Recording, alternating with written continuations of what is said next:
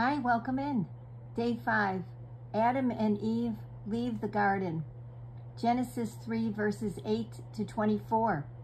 God walked in the cool garden breeze, but Adam and Eve were hiding among the trees. "Where are you?" God called.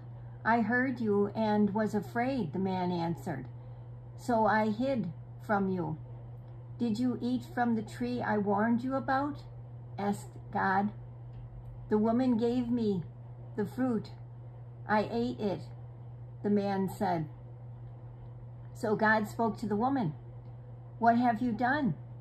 "The serpent tricked me," she said, "and I ate." God turned to the serpent.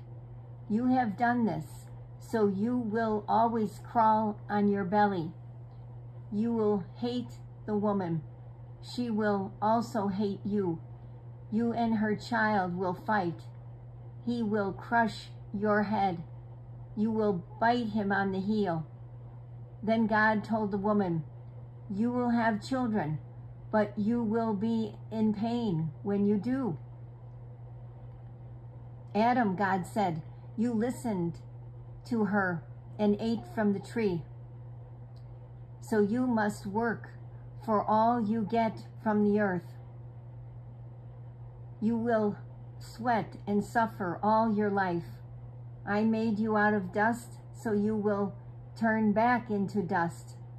Then God sent them out of the garden. Questions: Who tricked Eve? How did God punish the serpent?